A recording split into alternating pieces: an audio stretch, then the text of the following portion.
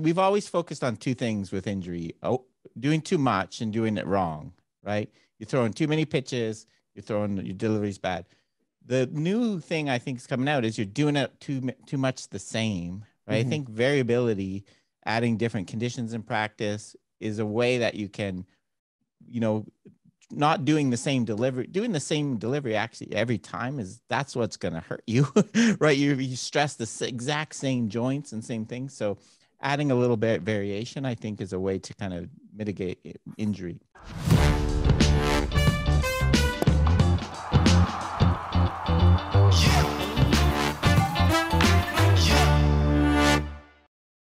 Hey, this is More Than Velocity. I'm Bart Pear here with Ryan Croton and Jordan Oseguera. And today we've got a treat for you. We've got a gentleman, Rob Gray. He's a professor at Arizona State University, doctor in experimental psychology. He's done a lot of research in a lot of different fields, but a lot about how we learn, not only just in sports, but driving and some other things that are quite interesting and are going to apply to pitching and just baseball performance in general.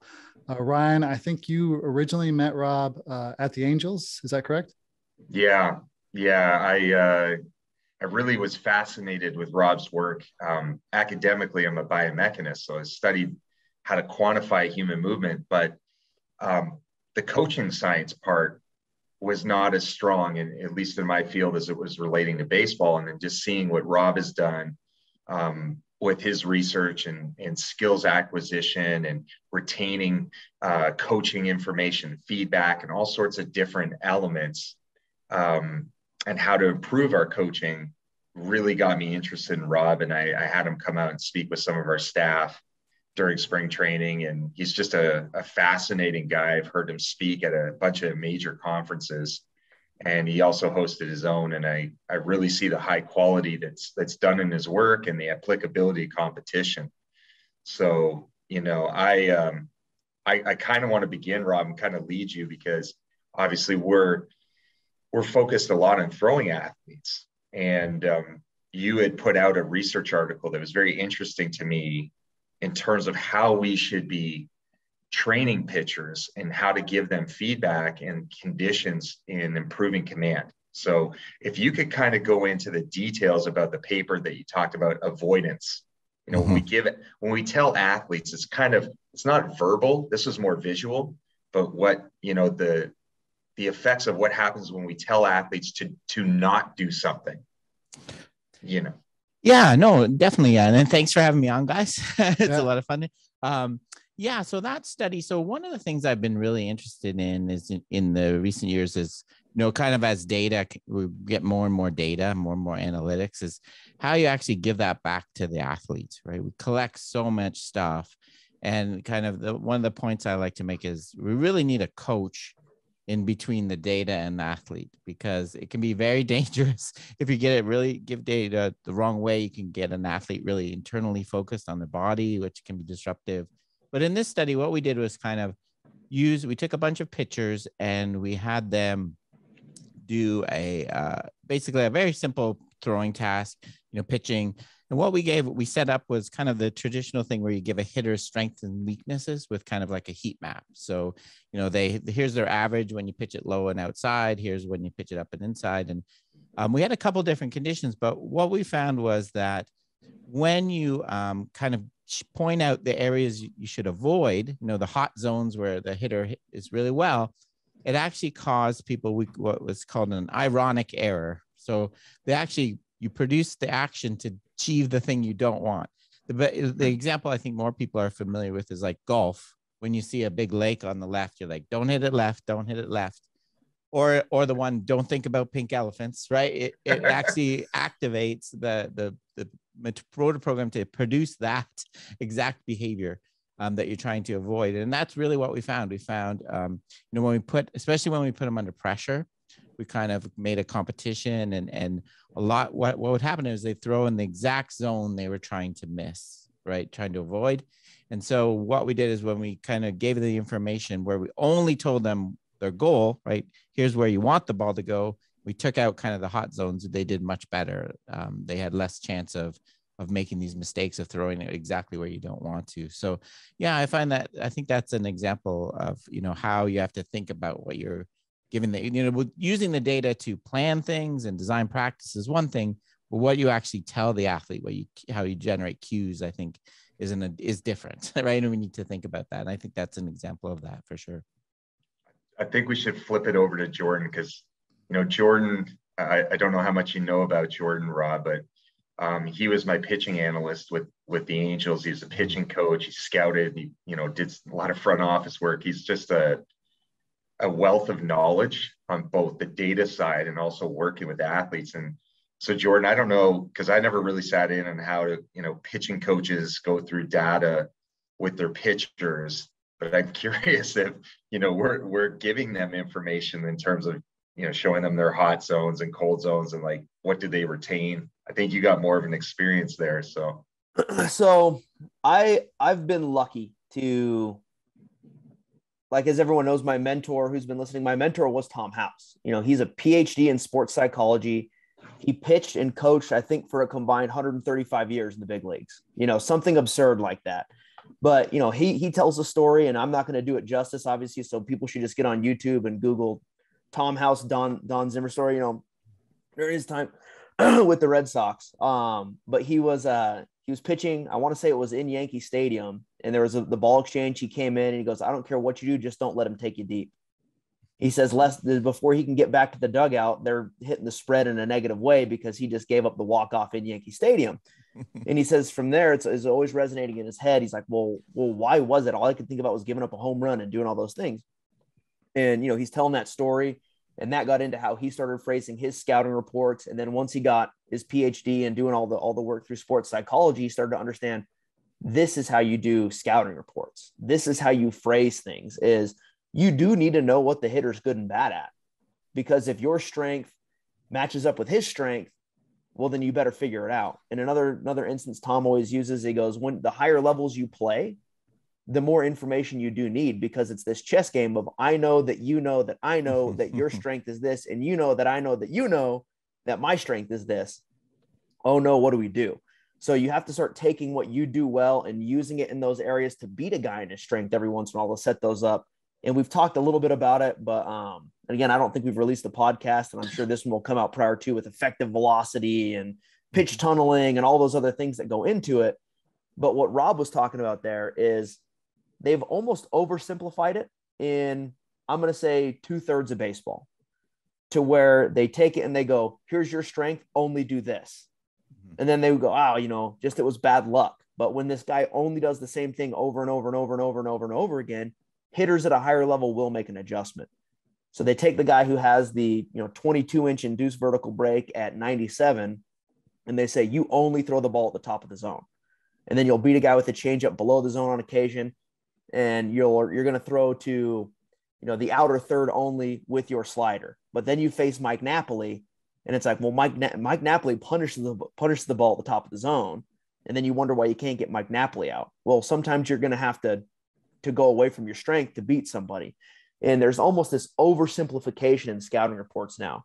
And then there was, 15 years ago, an overcomplication of scouting reports that you leave the meeting and you're like, I remember talking with Joe Blanton and, Cole Hamels as well. And they were going over these scouting reports. They were telling me like, yeah, this is what I get from my org.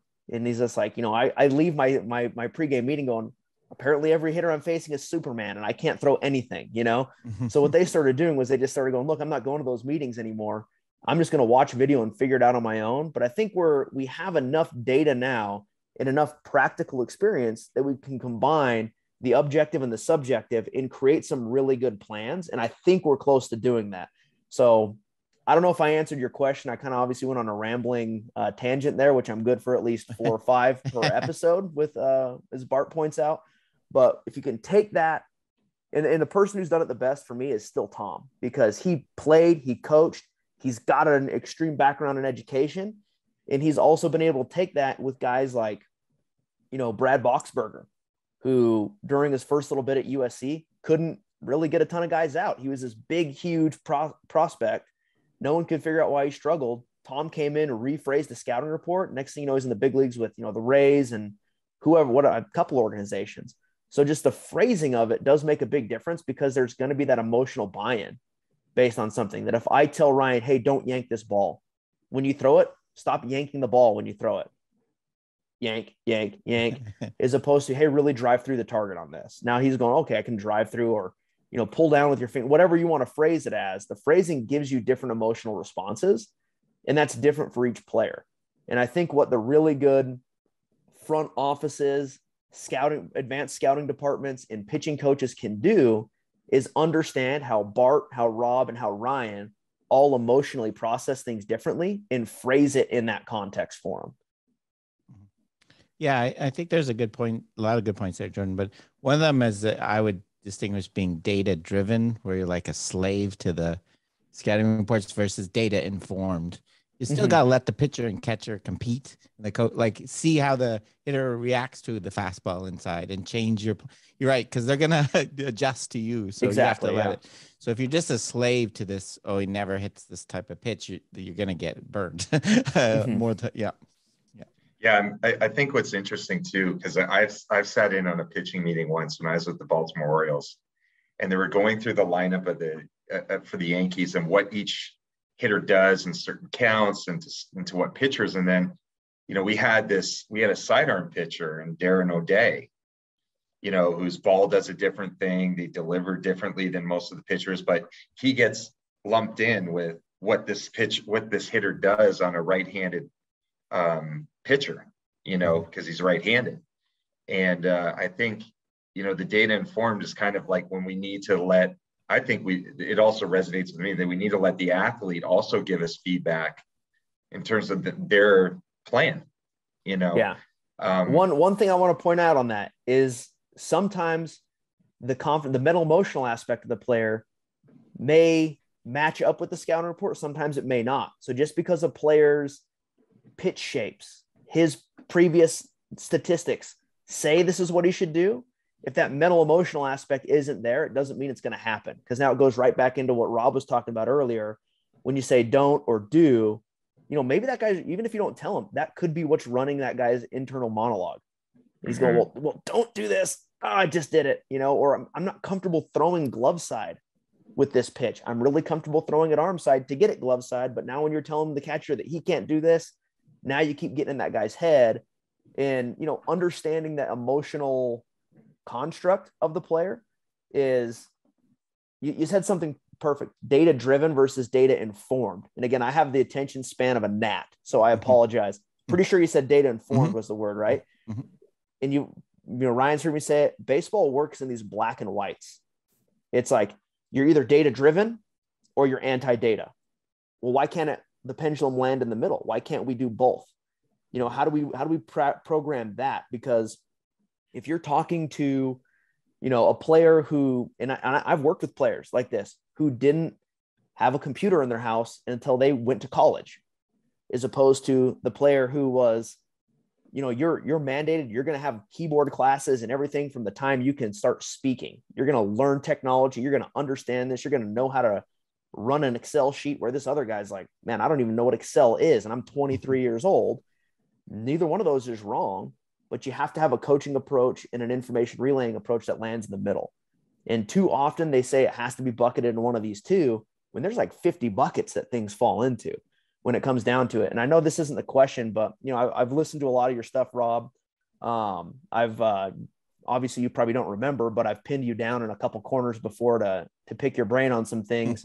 But it's just, simple things like you talk about how there's this whole litany, this spectrum of where these guys can kind of understand, and finding those, internal cues, external cues, verbal cues, a million different things. Like, if you don't mind going in a little more on kind of dialing that in. I know I just rambled again, so my bad. No problem. Yeah, no, I think and I like your example, Ryan, of Darren O'Day. I think those guys that don't fit the mold that's really interesting. That's where you should. Sometimes we have this preconceived everyone has to fit this model. Yeah, right? That's what deception is, right? I think that's where seam shifted wake, I bet, came from. Like, that's people. Well, why doesn't this left-hander fit the model of getting people out? They're doing something weird, and I think you can learn a lot from looking at those cases, and instead of just focusing on just trying to pin everything into the little holes, little bins that you've predefined. But yeah, no, Jordan, I think, the other thing I found is there's massive individual difference in how much each athlete wants data, what they can absorb, how they use it, what kind of cues you give them. So you're right. I think you're right. Good coaches are just really sensitive to that, and they know how to, for each athlete they work with. I got a question for you, Rob. It's kind of burning in my head where you're talking about athletes' relationship to data. And, in the human performance side of things in medical, I'm curious in terms of how athletes, so, some athletes use something called the Whoop band. And there were a few of them that got really aversive to it, especially on game days. Most pitchers, they don't sleep that well before their game day, starters particularly, because they're amped up, and they were getting feedback on their sleep that wasn't positive, on game day. And, there's certain colors that we use in monitoring athletes, and one is the color red. Mm-hmm. And I wonder, when they show, you're in a negative zone, you're not recovering well, you have too much daily strain, or some of the measures that are available in a lot of technology. I'm curious in terms of what you might have seen in your line of work of how athletes relate to that. What can happen in terms of, you're talking about internalization, but what happens if, there's something wrong with what the data says? How do they get past it? Yeah, I think there's a few points too. So one of the things I've studied a bit, and we were talking about what pitcher studies I've done. I've done one on focus of attention's a big thing. What you put your attention on, whether it's on the outside, on what the hitters, how they're reacting to your fastball, how that swing looked, versus inside. How am I feeling? What's my elbow doing? The inside one is really dangerous. And in games, it really impairs performance. Though one study I did, I looked at pitchers that were recovering from elbow surgery, and I showed kind of they're focused on their elbow, right? They're worried about hurting it. So yeah, I think those things can be dangerous, right? I think, like, from personal life, I think everyone's had experience where you got really bad night's sleep, but you did just fine, because you just got to put it aside, right? If you obsess over it and start worrying about what the effects might be, I think that can be really, really bad. So, that mindset that of what you're focused on, I think we have to be careful with that. I think that's a good example, Ryan, of the sleep, right? Telling someone they didn't get enough sleep, what can you do about it after it's done? Well, it's only going to get them thinking about something you probably don't want them to. So that's a good point. Yeah. Even with our company, we had talked about how we're using colors, how we're using figures or arrows, to determine changes in strength levels. And what we really had gone to is a different color coding system, and to be able to communicate very simply of what the athlete or the coach may need to do. Because that's another thing too I see with data is if it's not clearly stated in terms of, like, the what and the why and the how. So, like, what you're seeing, why is it important, to look at this data point, but how are you going to change it? There is a lot of confusion.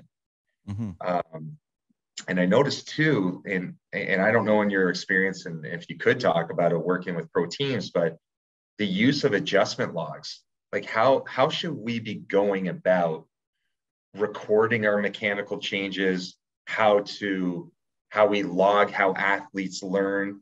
I don't know if you have some insights in terms of, like, what coaches should be doing to get a more global perspective. Here's the change I want to make. Here's the communication. How am I evaluating it? What's the feedback that the athlete needs? I don't know if you got any insights there. Yeah, that's a good, I think, we have so many tools now, biomechanical labs and recording, we can measure things much more.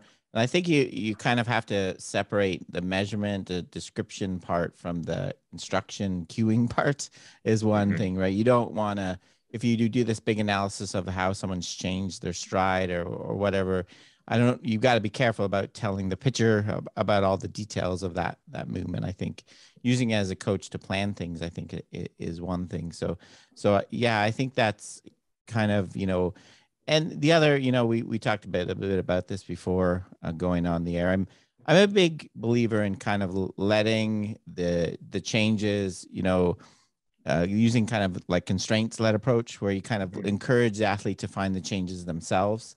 You still want to track them as a coach, but I think being too over descriptive about it and trying to get the athlete here, do this specific thing with your elbow, I've found that doesn't work as well as if you can create a practice activity that encourages them to do that without kind of telling them, whether it's a connection ball or throwing a heavier ball or something like that. So that's kind of, about how coaching and tracking the changes, I think, like I said, is a separate thing from coaching the changes and instructing the changes. Definitely. Yeah. I think, if you could dive into it, because you were talking about it as the constraint-led approach. I don't know if people really know what those elements are in terms of the approach. So I'm wondering if you could go through those things for people. Yeah. So, the one example I always like is, if you have a pitcher, they're sometimes it's called forearm fly out, or their arms separating too early. Like they're generating a velocity by a lot of arm action. In some cases we want to kind of get rid of that because it's, chance of injury and putting a lot of force in your elbow. Not always, but it depends on the case. But what I found over the years and kind of the way I think of things, trying to tell the pitcher how to move to get rid of that, like telling them keep your arm closer to your body or bend your elbow less, doesn't work very well. Your body's not really good at being told what to do specifically like that, I find. Instead, what we want to do is add a constraint. So a constraint is something you add to practice that takes away something or changes the task. So if I give you a connection ball and say, pitch so that when this connection ball, like a big kid's rubber ball, when it falls out, I want it to go towards where you're throwing the ball, towards the plate. Now, if you separate your arm too early from your body, the ball falls out and goes backwards every time. So I've created this new task. I've added this new constraint that in order to satisfy this new thing I've created, you have to change your delivery, but I haven't told you anything about how, right? I'm going to let you self-organize and figure that out on your own as a pitcher. I'm not telling you what to do with your elbow or your leg. I'm giving you this new practice activity where you can play around and try to get the connection ball to go forward and change your delivery. So kind of encourage the movement we want. So that's kind of the example of the constraints-led approach. So adding something to the task, whether it's a connection ball, pitching on a different mound, pitching in sand sometimes, to try to get to what you're trying to do basically is take away what they're doing now and get them to explore something different. Make what they're doing now less effective and get them to explore and try to find a different way of doing it. That's kind of the idea behind it. Can you go over a couple examples, just because I think this is important? Is you see a lot of people confuse what is not the constraint-led approach. So do you have a couple of just like key indicators, like that definitely is not the constraint-led approach? Because you'll see sometimes, someone will, like one of the examples I have is someone will just throw like a band onto somebody and then tell them, hey, go run. Hey, I'm doing constraint-led approach with sprints. And, maybe that is the constraint-led approach, but is there some key factors that are not the constraint-led approach? Yeah, no, I think that's a good example, Jordan. I think the word constraint, it confuses people a lot. Like we're just constraining you physically. Like for me, it has to be a purposeful, right? Like if you have a back catcher that's having a problem with, they're not getting in front of the ball to block it, right? They're trying to do everything with their glove. Take away, make them catch with one hand behind their back, that kind of thing. So to me, it's much more purposeful. Just adding a band without asking why you're doing that. What are you trying to make the athlete do? I think it is different. There's a different kind of approach I think is differential learning, where you just get them to try a whole bunch of random stuff to kind of get the feel, explore, right? Using lots of different ball weights and mound heights without any specific thing you're trying to work on, or having different bat weights is something I use. That's more of a differential learning approach, I would call it, which can be beneficial too. But a constraints to me is like, I'm purposely adding this to try to get you to do something else. Mm-hmm. Yeah. So constraint, now tell me if I'm oversimplifying it. Constraint would be more, I'm trying to get a movement out of something, and differential learning would be I'm just trying to get the task. So if it's I'm using a 6-ounce ball, I'm using a 9-inch ball, a 7-ounce ball, and then we're going to randomly throw a football in there off the mound, and we're going to just get you to be able to throw strikes, that would be differential.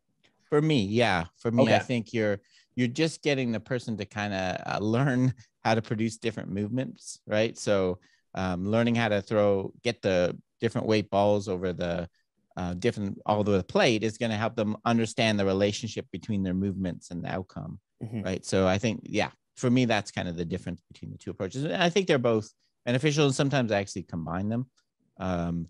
Whereas, another, like a paper I have out is a few years ago, I worked a lot with hitters, increasing each launch angle, right? When that was all the rage, getting the ball in the air more. And the constraint we had, like a simple one, was just a fence across the field, right? You hit the ball into the fence, you're out, right? So I've changed the task now that you can't hit the ball on the ground. I've added this constraint of the fence. And I let people practice with that and kind of varying it in different ways. And you basically have to learn to adjust your swing to get the ball in the air more to get it over the fence. That's kind of a very simple example. One of the things, I thought about in this constraint-led approach is how do we involve the organism level? So for instance, like with hitters, one of the things I realized is that we weren't doing, I think, in practice enough simulation for them to control their heart rate, handling physiologic stress. So I'm wondering, in this example, what we wanted to propose is to do a very intense skipping set, with a rope, jump rope, to get their heart rates as elevated as high as possible before they go in the cages.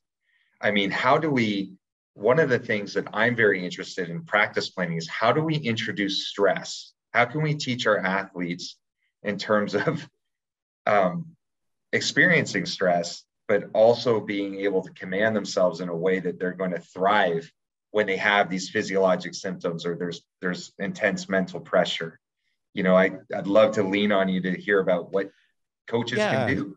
Yeah, no, that's a great example too, Ryan, for me, of the using constraints again. So going back, the reason that we do this, right? The reason we don't want to try to teach the one perfect delivery, right? There's the athlete, you have to throw this way, is because the constraints are changing in your natural environment, right? You have to throw strikes in the 9th inning when you're tired, right? Your whole body's different, really, and you still you need to be able to adjust. And by practicing that adaptability, adjustability, you get that. That's what we're trying to achieve instead. So you can't throw exactly the same way to get the same outcome, location, because things are changing. And the phrase we use sometimes, this researcher Bernstein, repetition without repetition, right? Hitting your target, repeating the outcome. To do that, you can't repeat the exact same movement because things are changing, right? So that's the basic idea. So yeah, I think we don't do nearly enough of that in practice, like getting athletes to practice when they're tired, getting them practice. There's lots of wonderful work showing practicing under pressure, whether you create it. I do simple things like, it doesn't even have to be pressure related to the game. I do things with hitters, where you put them in a group and you say the one that has the worst outcome is going to have to do a little speech in front of everybody about at the end of practice. And people don't like that, right? So they start thinking about, oh crap, and you want to get them used to that pressure of worrying about the outcome of their hitting, right? So you get them used to that in practice with the hope that when it happens in the game, they're used to this kind of tendency you want to turn inward and focus on what you're doing too much. So I think, getting athletes used to stress, fatigue, all these things, I think in practice, instead of trying to hope that they figure it out. I know teams are starting to do this, right? I know, I was really impressed with the way you guys in the Angels and stuff, what you would do in spring training, the guys would pitch a little bit, then go immediately into the gym, right? So you're trying to stretch them out by not just pitching, so I really think I love that idea. We don't do nearly enough of that, for sure. Yeah.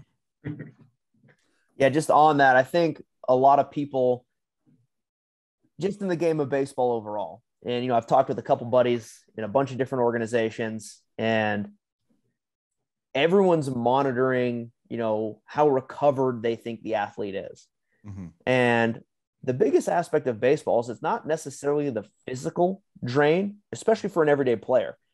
Like when they started monitoring my buddy, I won't say the organization, but they took batting practice, and they were like, yeah, you can only do batting practice twice a week now. It's just too stressful. And it's like, do you realize, like, no, that it's just because it comes off as stressful because we sit around in a locker all day and eat the spread. That's why we can't take BP. It's like, this guy hit a double, no sprint work. It's like he just ran 180 feet. Like, no sprint work, really? No sprint work for 3 days. He's fatigued. He hit 2 doubles. It's like, that's not the killer of the season. It's the psychological stress. But then everyone says, like, we need to make these guys tougher, but let's make sure they do less. We need to make these guys tougher, but don't put too much pressure on them in practice because we don't want them to break. We need to make these guys tougher. So don't talk to that guy about what this hitter does because we don't want him to be too worried out there. But we keep saying this, like, we need these guys to be tough. We need them to be men. We need them to get back to 1970s baseball where they'd roll out of a garbage can and dive into third base head first and not worry about it. But then it's like, well, don't say anything negative to him because we don't want them to be offended at like that. His fastball is not at major league average. So, like, where's the balance between this? Because this is something I got a lot of pushback for too with the Angels.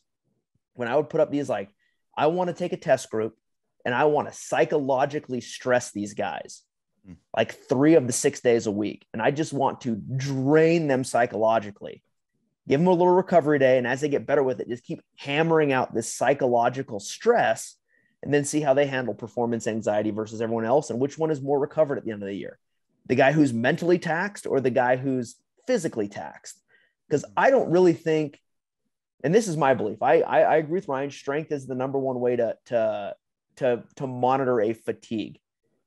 But is strength showing up because the neurological system's fried because mentally they're cashed out? Because everyone, like, spring training, week 3 of spring training, Ryan, how many guys are showing up early to the clubhouse? Oh yeah. It's like week 1, everyone's got their collared shirt on. They got their fancy shoes. Yeah.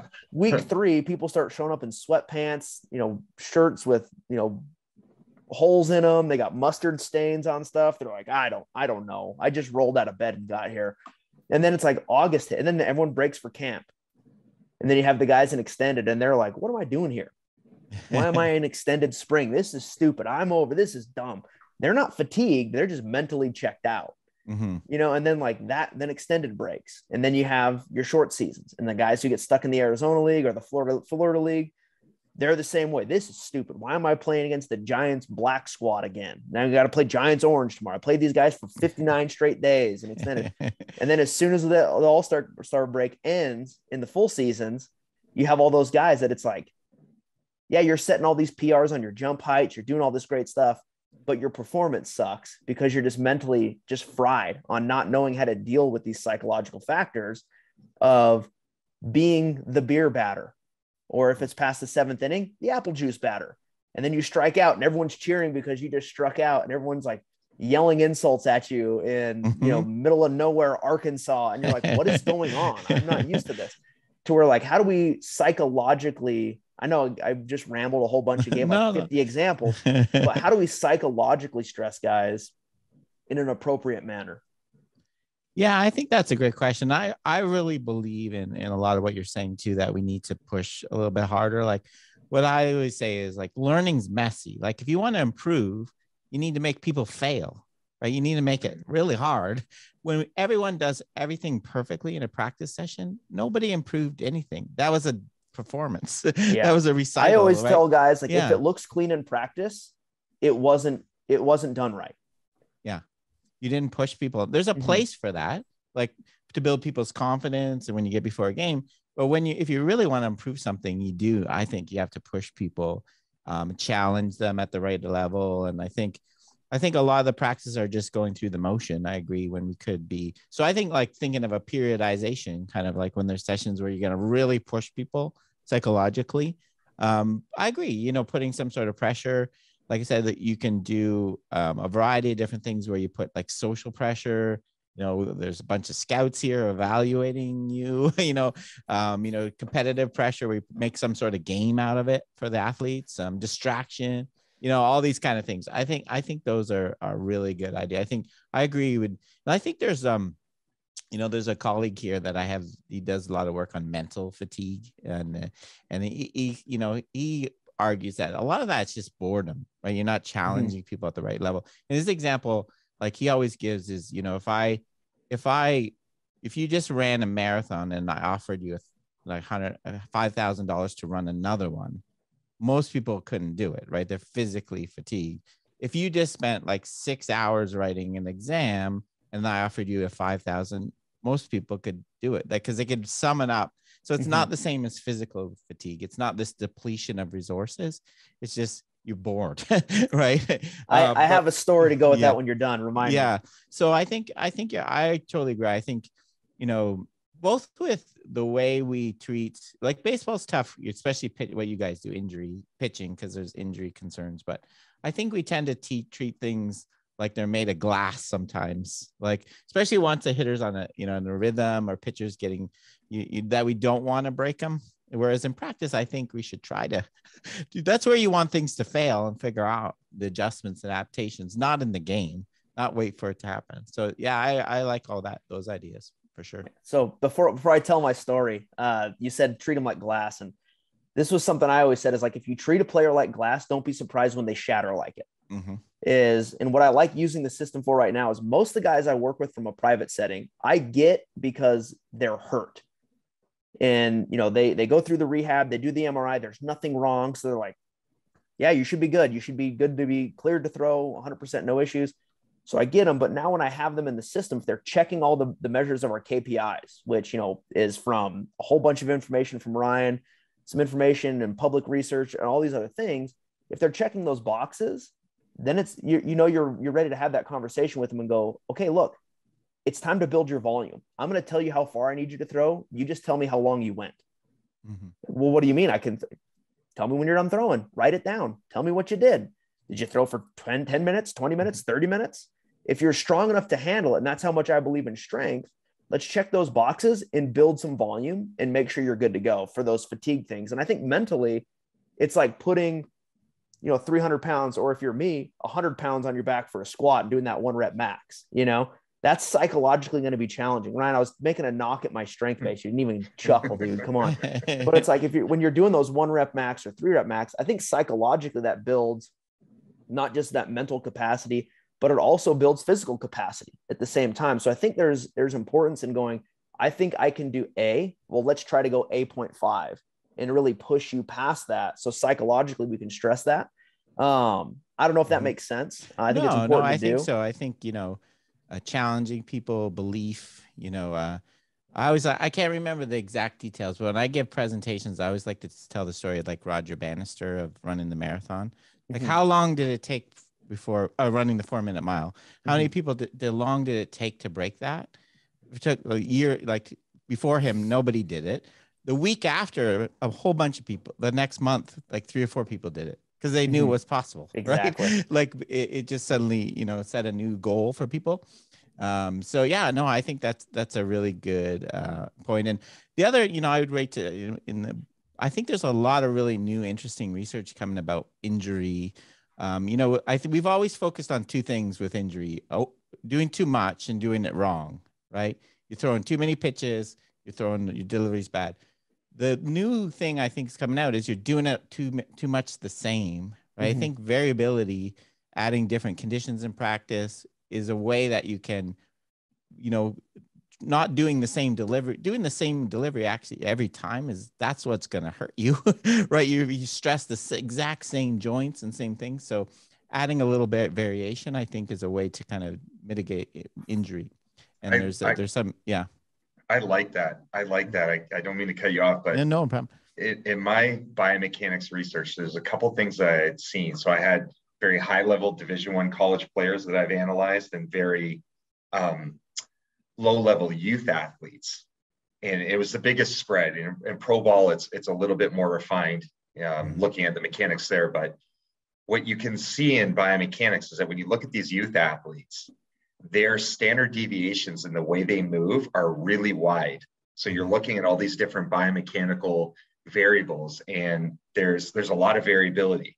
But then as you're kind of moving up the chain in terms of their ability, their variability starts to shrink. So, looking at the standard deviations, they get very much closer to the mean of a value. And in my mind, I was like, you know what, maybe there's an opposite training approach here. You have this athlete that is relatively highly invariable in your college or your upper level pitcher. And then you got this youth athlete that maybe we need to find more consistency in our training because they're inherently more variable. Their mechanics are more variable. So that's an interesting kind of feature that along the lines, makes sense, looking just from a biomechanical perspective. Yeah, no, for sure. And so, yeah, I think like adding variability to practice conditions, like the lowest hanging fruit of it, like to improve, but you do have to scale it appropriately. So if you're a really young athlete's going to bring their own variability, their inconsistency. So you don't want to overwhelm like a young hitter with a pitching machine that could put different spins and speeds and all like that. There's going to be too chaotic for them. But as you're you giving get them a higher PhD up, when they're not even through, exactly. their diploma yet. Yeah, exactly. And so you do have to, you kind of want to match it to the athlete. But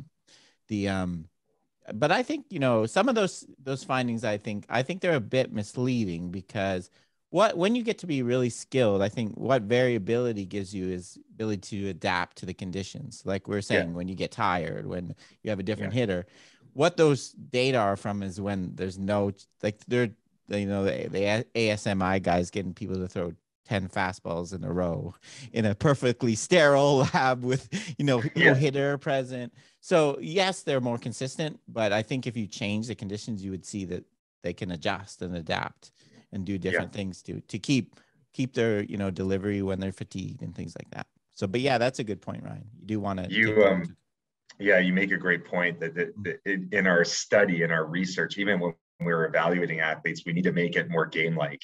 That makes a lot of sense to me, to really see the adjustability in the athlete. And that was something in my study was really interesting for my dissertation, is they threw simulated games. We didn't have a batter, but I grossly changed their stride length.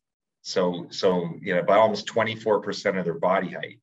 And what I found was really interesting, because this is sort of like this self-organization principle, is that velocities did not change. It didn't matter how badly I adjusted the way they threw. They were able to figure out how to maintain fastball velocity, which is so fascinating in athletes. That maybe you're right, in these upper level athletes, these compensations are going on all the time. There could be a lot of change that we can make. I have a follow-up question when you're done. I think what we're starting to see is this, like I said, moving beyond the idea that you move the same way every time. What we're seeing is, we call them in research motor synergies. So when your stride is a little bit shorter, your elbow goes a little bit, your body is working together, adjusting. Okay. There's a really great pitching study, actually, I can point to, where basically what they did was they had people throw 10 pitches, and they reconstructed one delivery using the joint angles from thing. And what they did was they took joint angles from 10 different pitches. So your knee angle from the first pitch you threw, your elbow from the second. So if you're doing the same delivery every time, right, it shouldn't matter if I take your knee angle from the first or the 10th, they're the same. But what they found was that did matter. If you took them all from the same one delivery, you got better results than if they're scattered, right? So I think is that adjustment, like your research, what you're seeing is you throw off the stride length, and somewhere else down the line, the body's automatically adjusting for a good pitcher to compensate for that, which you can't, they're not so it's not the same movement. It's this synergy, functional variability, I call it sometimes. Yeah. That's a cool word. Hey, Ryan, here's my follow-up question. Of your group, I'm a firm believer that higher end players are elite compensators. Of those guys who were able to maintain their velocity with all those changes, how do you know? I don't know if you track this information. but how many of them went on to play in professional baseball or have good collegiate careers or even get to the big leagues? Do you know? Out of my particular research, Yeah. Or has it still been too little for that to actually occur? No. In my study, there were a couple. Nobody, I don't think, signed with a major league team, but a lot of them were independent league from the Division I level. Okay, and that's what I was wondering. Like, did they go on to have decent indie ball careers? Because it's pro ball's pro ball at the end of the day. I hadn't followed that would be interesting to look that up, and then you can come back on with a blog post or something on our update with that. Yeah, and I think that's Ryan. That's a great example of trying to break the glass, like we're talking about, right? Why would you take a good pitcher and try to make him do a different stride length? Like most people will that's dumb. But that's how you learn you have to learn to compensate by someone forcing you to, right? In practice, if we force you to do that in practice, it allows you to do it in the game when it happens, for whatever other reason. So yeah, I think that's a good example of what we're talking about. I mean, it's crazy what you're saying, because I think we make a lot of adjustments with pitchers, and we don't really have a basis. We say in our business is that strength matters most.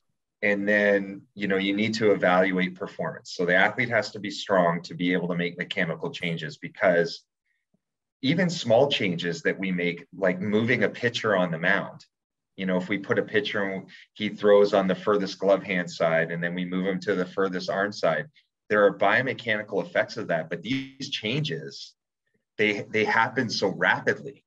It's interesting. That's a constraint in itself, is that, if you take a pitcher that's really closed off and he throws on the glove side and he strides towards the middle of the mound, and now he's still closed, you don't change his delivery and you put him all the way on the arm side. Well, now you'll see their trunk starts angling more towards the middle of the mound to try to get back online. There's all these things that happen. And it's just so interesting, that sometimes we don't evaluate what are all these changes and can they be causing a problem? And I'm like where your mentality's at. Hey, if they're performing well and they're pain free, it's probably a good idea to let them be, and it's my mind goes, is it possible that we may be coaching athletes at times into injuries because we're into poor performance? Yeah. So this is, again, just to, you stoked my fire on it. There is so many players that I'm either working with currently or have worked with in the past or have reached out through, hey, this player told me to contact you on this type of situation. And it's like, hey, I just signed. I'm in my first year of pro ball. I have thrown 15 innings and I did really well in my first year. They just paid me $2.5 million and they tell me I need to change everything that I do. It's the only industry in the world that I'm aware of that we go, I'm going to buy $2.5 million of this stock, and then I'm going to purposely go in and change it because I just don't think it's going to perform well. It's like, who's investing $2.5 million into something on the bet that is not going to perform well with what it's doing? You don't go buy a Ferrari and go, I need to start putting a ton of aftermarket parts on this because this thing is not going to work when I go to, I guess they're all now push button ignitions, but if you go in and you buy, and again, I always talk about Honda Civics, a ton of aftermarket parts for Honda Civics, because they're kind of just like a run of the mill car. I drive one, Croton, you used to drive one, we were Honda Civic buddies, but it's like, you can throw aftermarket parts on that because it's like, well, it's not a high precision machine. It can deal with a little slop in there. But when they invest this money and they go through and they go, we got to change everything this guy's doing, we coach them not only into injury, but what I think is more alarming for a player's career that's getting paid a large chunk of money is you coach them into poor performance, because that's a quick way to be a busted prospect. And if you're a busted prospect, and if Baseball America says you're a bad prospect, you just got written off by 30 teams. It doesn't matter if someone likes you. Those teams are writing you off. If you get hurt and Baseball America says you're good, you're going to get another chance. You might get 7 more chances when it comes down to it. But if someone says you're bad, and it's not your fault, but someone changed you and lessened your induced vertical break or took away your deception because you don't fit the mold. And that's what you're talking about. Is like when you're outside the mold and no one can explain it. Oh, he's just deceptive. Yeah. And so long as they're doing fine and no one's worried about it, they let you do what you want. But I think that's just something that's important is, coaches and evaluators is we need to understand just because it doesn't fit the mold doesn't mean that it's wrong. For sure. Yeah, 100% agree. There's lots of different ways to do things. And we do, our organizations get a philosophy about how people hit or how people throw, and they kind of try to fit everybody into that mold. I think it is dangerous. And yeah, I think, there's some good. And Ryan, I think with your example, we have our body trying to perform, but we also have these kind of injury built in. Your body will kick in these compensatory mechanisms so it doesn't hurt itself, right? And you have to fight against those. Those, like you said, adjusting the torso. And I think I used to run a lot, and everyone's probably had this experience where you get a little bit injured on your ankle and you keep running, and then you have a hip injury on the other side a week later, right? Because your body. That's why I don't run. I never run a ball at home plate, Yeah. So I think, those are some good points. Yeah, I think, we do not both ways. I think Jordan and Ryan, by pushing people into a thing that doesn't, I think get real technical term, we talk about what's called intrinsic dynamics. You have your own built-in way you coordinate movement, and we can't. So I like to say, coaching is renovation. It's not new construction, right? You have to build on what the athlete already has. You can't force a 2-story house on an athlete that doesn't have that. And Jordan, your point is, like, I see this in other sports too, basketball. They bring in some shot guru to try to change someone's jump shot. And I'm like, well, why did you draft this guy? Oh, he's a good shooter. I'm like, well, what are you doing then? Right. So I really think that those are some good points, guys. I just wrote that down. Coaching is renovation, not new construction. I think that's great. I love it. Yeah. That's in my new book. It's in there. So I think you have to, and I think evaluate what the athletes has, what they're good at. And although, I think we're recognizing, like Ryan, what you do, we can take a pitcher that doesn't throw very hard and make them throw harder. Like, you can increase the capacity, but you have to do it in a way that fits with their body and what they can do. Sure. To give a real world baseball example, you talked about the shot guru that comes in. I won't use the name, but I had a buddy who his son was drafted within the first 10 rounds with a very well-known pitching development organization. And he calls me, goes, "Oh, I'm so excited. My son just got drafted. They're known for just getting guys to the big leagues." And I said, "Oh, tell your son, don't let him touch his curveball." "What do you mean? He got one of the best curveballs in all of college baseball. Baseball America says so." "Well, this organization doesn't like curveballs. So for whatever reason, they're really good when they trade for players. They get to the big leagues in like a week. When they draft a player, they usually don't get past high A." And he goes, "Oh, I don't think they'll do that. They invested X amount of money into him." I said, "Well, just be aware of it." So I'm monitoring his stats. And all of a sudden, when he gets moved up from low A to high A, he has a huge drop off in his strikeout to walk ratio. His K per 9 goes down. His walk percent goes up. So I shoot him a text message. I go, Did they take away his curveball? What did they do?" He goes, "You know what? I'm actually going in town. I'm going to see him pitch. I'll ask him. I'll see what he says." He goes, "I haven't really talked to him. They're busy." He texts me about 3 days later, 4 days later, and he goes, "Yeah, they have him throwing a slider now." And he goes, "Well, there you have it. Just if it was me, I would say, tell him he's throwing a curveball and just say, yeah, it's a slider." He started doing that. He finished the year in AAA, but it's a slider. But it's just one of those things. Like, I think a lot of groups get tagged as like, "Oh, we're the renovators." But what they do is they identify other people's talent really well. They take that and they let them do what they do. But then they almost put this, godly look upon what their own PD department does. And they'll draft a young player. And then, those guys they don't get to the big leagues when they draft those guys, So it's always interesting. Like, you see some of these guys, they go, "Well, we just got this guy from AA or AAA with, whatever organization it may be. We're not going to redo that guy. We might do some tweaks here and there, but we're not changing anything." But then when they get their new guy, they're like, "This is a full new construction build." Yeah. And that's what kind of brought that to mind. Again, another ramble, but no, for sure. That's exactly, the kind of the attitude, that achieving is almost irrelevant, what people did. It's like, what are the tools? Right. The fact that the guy could walk a lot or get a lot of, that's irrelevant. We don't care. You can't do it that way in the big. So we got to change it. Yeah. Yeah. For sure. No, it's a good idiot for sure.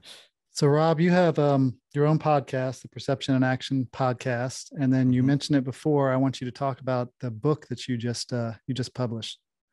Yeah, so I have a book that just came out a couple 6 weeks or so ago called "How We Learn to Move: Revolution in the Way We Coach and Practice Sports Skills." And yeah, so it was kind of, I wanted it to be kind of a place where people could start that are kind of hearing about things like self-organization or constraints or the idea of a variability practice. Like, there's a lot of good materials out there, but it's fairly high level. We were talking about this before we went on the air, right, guys?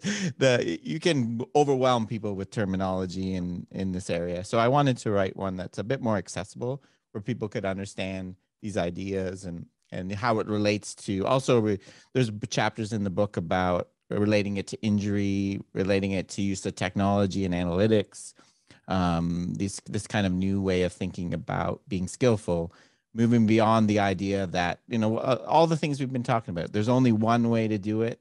Got to get rid of that idea. The way to get better is trying to repeat the same thing over and over, right? We want to get rid of that idea. So that's like the psychological side of things too. So yeah, so that's the book I just had come out, and got a really overwhelming response to it for me. I was surprised. You never know who's gonna listening to you. So, and then the podcast. The podcast is a bit, especially in recent episodes, I'm way deep in the weeds of the heavy stuff. So if you're new to this, I wouldn't recommend going in and just jumping in the recent ones, but the book is probably a better place to start. Yeah, the podcast is great. It's something I've listened to a lot. So anyone listening should definitely jump on and give it more than one listen. Dig back into those episodes. Yeah, go back a little bit. It's getting, I'm getting more and more detailed and stuff as we go. Fantastic. Yeah. Well, Rob, I think this has been great. Definitely one of our better podcasts. I love it. And just appreciate you coming on.